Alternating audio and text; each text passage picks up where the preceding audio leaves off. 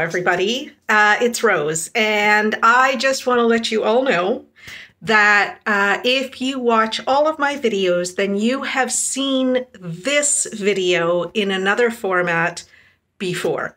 There was a third diamond painting in the original video that I had to edit out because, unfortunately, it was not a legally licensed image. And I didn't want to get a strike on YouTube. So I am re-uploading the video with just the two legal images. So if you have seen it, you don't have to watch it again, but you will now be able to have the links to these two diamond paintings, because I know a lot of you have been contacting me wondering, you know, where can you find those links? And what happened to the video? And so if you haven't seen it, then please enjoy. All right. Hello, take care. Everybody. It's Rose, and I'm here today to bring you 3 unbaggings from GBFKE. And just before we get into the unbaggings, I would like to remind you to please subscribe if you have not yet subscribed to my channel, and ring the notification bell so that you always get notified when I publish a new video. And if you are somebody who just loves my videos and want to watch every single one, you can help me to make videos by supporting my channel with a $2 monthly contribution through Patreon. And the other thing that Patreon membership will give you is an opportunity to meet up with me and a bunch of my other patrons every couple of weeks when we get together for a Zoom video call. So those are always lots of fun. Anyway, okay, let's get right into this. So today I have for you number 632, number 633, and number 634. And number 632 is a big one. So I am making space on my table to open this up. Now, this is a diamond painting that I have long admired.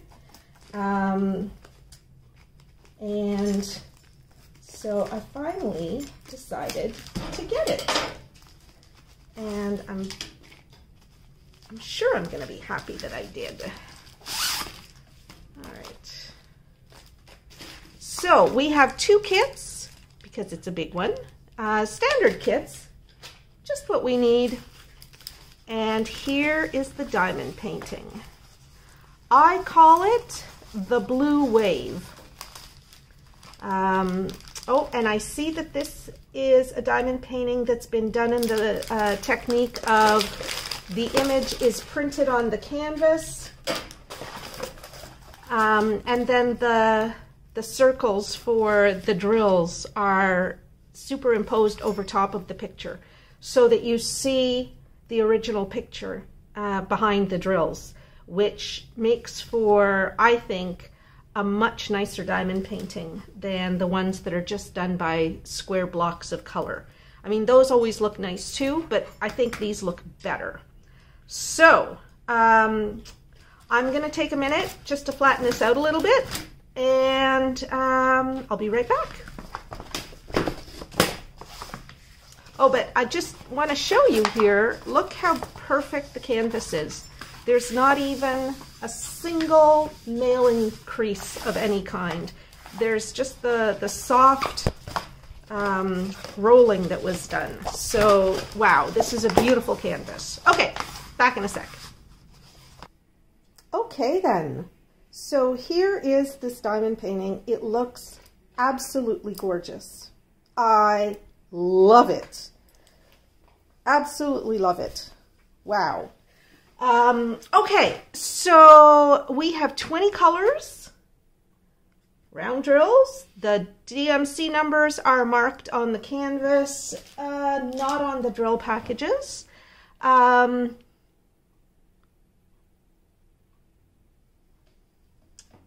take a look at the symbols.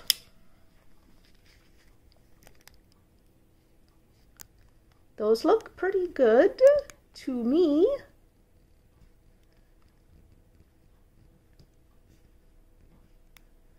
Yeah, I don't see anything that gives me any concern at all. We'll just go to regular size, 1x.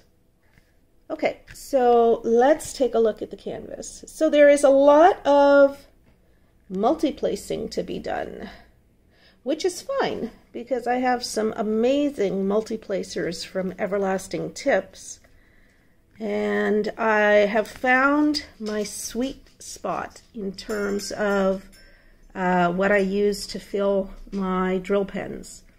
I got some Quakehold Museum Putty last night, delivered by Amazon, and took me a little while to, you know, get the hang of using it in a drill pen, but I love it.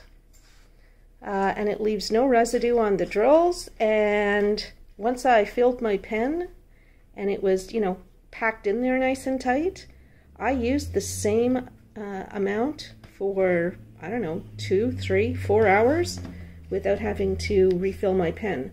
So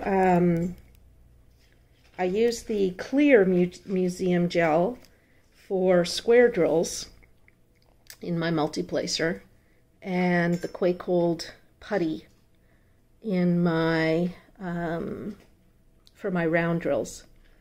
I haven't tried it with square drills yet because I'm just working on round kits right now. But yeah, the two Quakehold products are awesome. I tried the Quakehold Clear Museum Gel in my multi-placers with round drills, and that didn't work. I could not get that to work properly and to hold the drills. But it works fantastic with square drills, and the putty works fantastic with round drills at least. So unless you do just square drills, I would suggest you might want to try some of the Quakehold Museum Putty, and I suspect that if it works with round drills, it's going to work with square drills. But if you find you don't like it with square drills, you can switch over and use the Clear Museum Gel, also by Quakehold. Yeah, it's making all the difference in the world to me. I love it. I just love the product for drill placement. It's great. And then of course I use glue dots in my single placers because I find that they hold drills beautifully. Okay, so that is the canvas. Looks good to me. I didn't see anything that was difficult to read. I think this was a nicely organized canvas. Now, just before we look at the drills, let's measure this.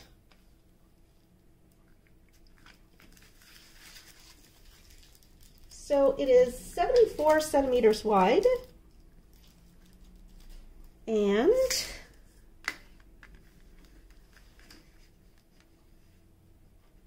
it's 35 centimeters high.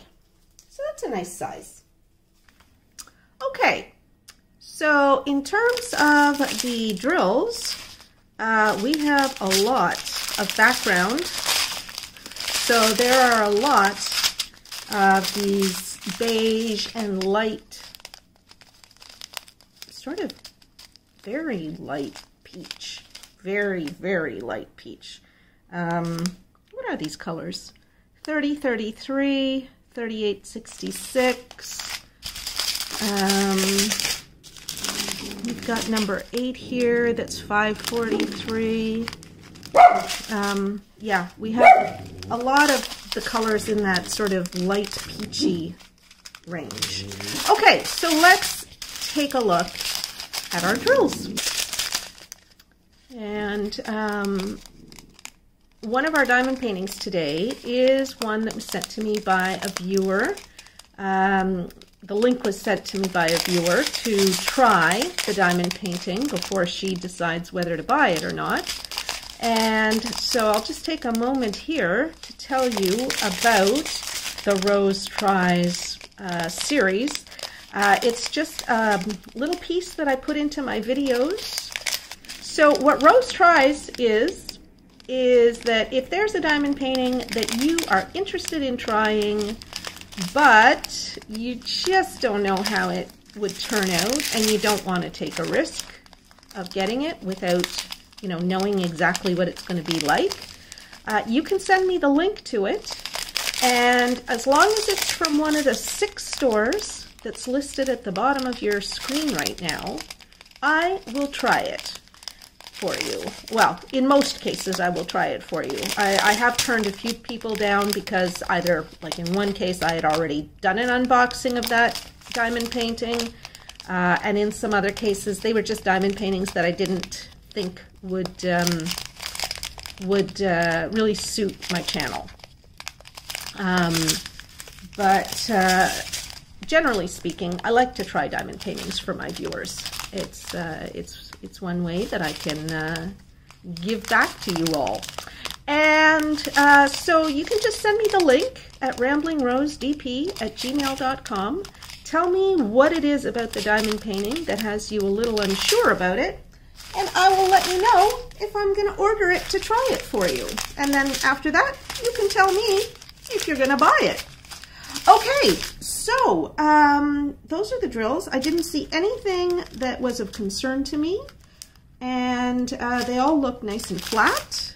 So I'm very happy with these drills. I think I'm going to love doing this diamond painting. It's a winner. Okay, I'm going to put the drills away, and I will be right back. Okay then, so that is number 632, the Blue Wave. I love it. I was afraid that it would be a little on the pixelated side, but with this technique of printing canvases, you get such a beautiful definition to no matter what image it is. So yeah, I really, really like this. Excellent. All right, let's do our next one, which is 633. And this one is a Rose Tries. Now, this is a Rose Tries for my viewer Crystal Diamanda, who by now, those of you who watch my channel regularly will know that Crystal sends me a lot of Rose Tries requests, and because she and I have very, very similar tastes in diamond paintings, I'm always happy to show her work. Well, maybe not always. There's a few that I haven't shown, but I do like, generally speaking, the same types of things as her. And so this was one that when she sent it to me, I was a little nervous. I wasn't sure how it would turn out because the image itself is really, really nice, as you'll see from the side-by-side here. But I was afraid that it would come out very, very pixelated. And it is a little too small in this size, I think. I think this would be better one size up. The bird is just so beautiful in the original image, and the mushrooms, and just, it's such a pretty picture. And I just don't think that this size does it justice, unfortunately. So we have a standard kit, which is fine. This has 18 colors, and this is the block method, the pixel method, I would call it, of creating a diamond painting. So whereas here on the Blue Wave, we see that the original image is drawn on the canvas, and then the letters for the different colors, the symbols for the different colors are sort of superimposed over the image so that you have all of the original lines from the image. Here you don't have that. The original image has been completely replaced by the pixels, which are the little squares. Hold on. let's get down low and look at this, which is the little squares where each of the round diamonds will go. So you'll never get quite as smooth a finish. Now, as I'm pulling back from this from a distance, it looks pretty good. Close up, it doesn't look good. But from a distance, it looks pretty good, actually. Not great. I don't like the stalks on the, or the stems of the mushrooms, or the grass, or whatever that is. I can't tell what that is. But it definitely looks better from a distance. But as you get closer up, you see the, like, the step nature of going up the mushroom. Whereas, let's just take a look at a small area on this canvas. You see how, even though we have the drills that'll be placed on this canvas in straight lines, because the image has been drawn onto the canvas, you actually get the sense of curved lines, not just the pixelated lines that you get here. So that's what I like about what I call the what did I call that? I can't remember what I called it. Oh well, the other one, the blue wave. I had a name for it. Now I forgot it. Okay, so so there we go. I do love the colors on this. I do love the bird. I call it the Bird King because the bird is wearing a crown, which you just can't see in this image. So that's too bad. That said, let's take a look at, well, first let's measure it. Okay, that said, let's measure it and then take a look at the canvas. Okay, so across it's 24 and up and down it's 34. See, now if this was 34 by 44, let's say, so a 40 by 50 canvas, I think this would look fine. Even like in this style, I think it would look fine. It's just too busy for this size for the drill area. Okay, so let us take a look at the legend. So it's a very, very simple legend. I don't think we're going to have any trouble with this. Maybe that N, that's number 17. Let's take a look at the canvas and see.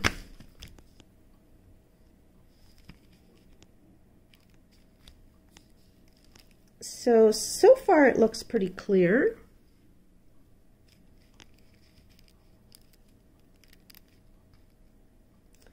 I will definitely be using a light pad for this.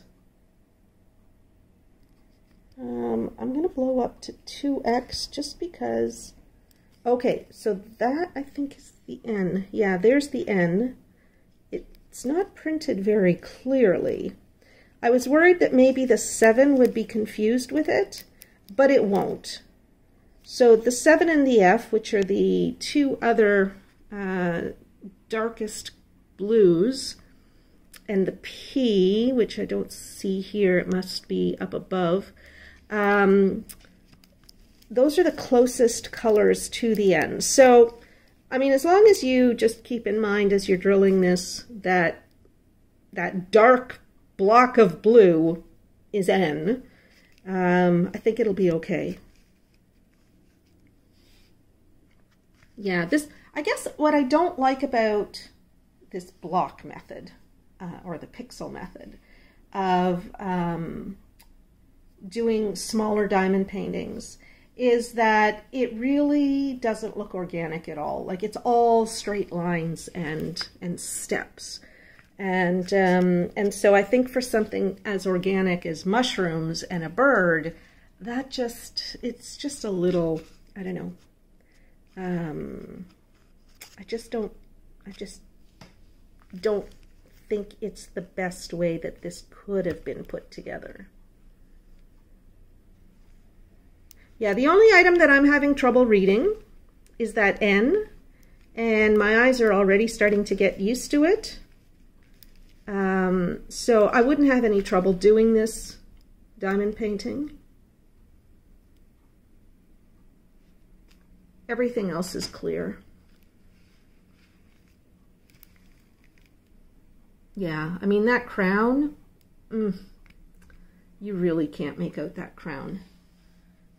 Even going back, it's tough.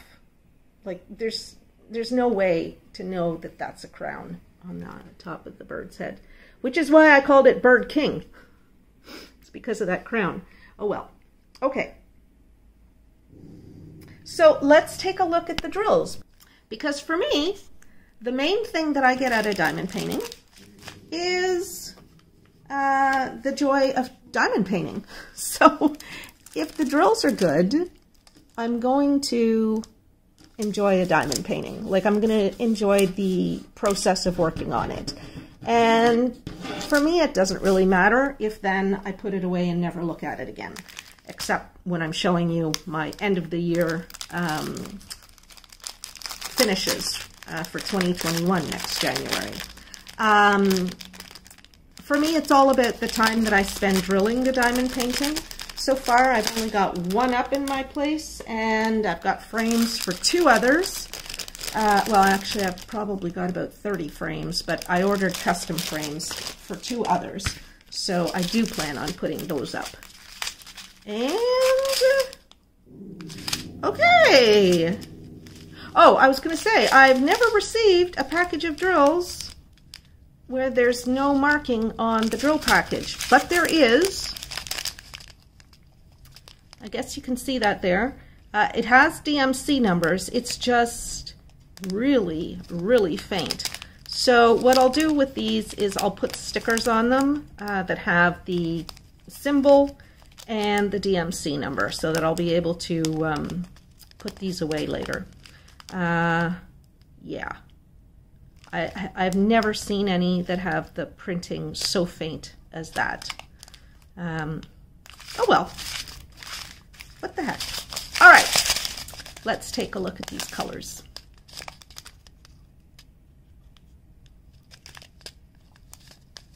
I don't think I have any ugly diamond paintings to show you today. So we'll just go through the drills here at a fairly quick pace. The drills look good. I have no qualms about the drills. I don't see any bad ones. They're nice and flat. Yeah, no, these are good. They look really small, but I think they're normal. I have no reason to believe that they're not 100% regular size. It's just, I don't know, today I'm looking at them and they look small. I love the colors on this diamond painting. That was the other thing that when Crystal sent it to me, I had actually seen it and I was thinking of ordering it. But then when Crystal sent me the link and asked me to try it for her, it was an absolute no-brainer. Of course I would try it. These colors are wonderful. I love the colors. So that's another thing that makes me want to do this diamond painting. Even if it's not going to look fantastic at the end, it's going to be fantastic to work on. So, yeah. Okay, all right, so those are all the drills. And I'll be right back after I put them back away. All right, so that is number 633, the Bird King, Rose Tries for Crystal Diamanda. Crystal, please let me know what you think of this. Let us all know what you think of this and tell us, are you planning on buying it? I would love to know. Okay, we have the Rose Tries, number 633, the Bird King. Too small for the image. It just doesn't do it justice, which is too bad. But it'll still be one that I'm going to enjoy working on. And then the first one that we looked at today was the Blue Wave. I love this. I think it's absolutely gorgeous, and I will be delighted to work on it. I just love it. And it's a nice size. It's not huge. It's not really small. It's a really, really nice size. I love it. Okay, so that's it, everybody. Hope you enjoyed this video. I want to thank Ali from GBFKE because he is the one who I work with to order all of the beautiful diamond paintings that I'm able to show you from GBFKE. And he is just a super, super nice guy, and I'm so lucky to have a collaborator like him. And I want to thank all of my patrons who so generously support my channel, and all of my subscribers and viewers, because you guys are why I do this. So I hope you all have a great day. I hope you enjoyed this video. Don't forget to give it a like if you did, and do please come back, visit with me tomorrow when I come to you with another diamond painting video. Bye-bye, everybody. Love you.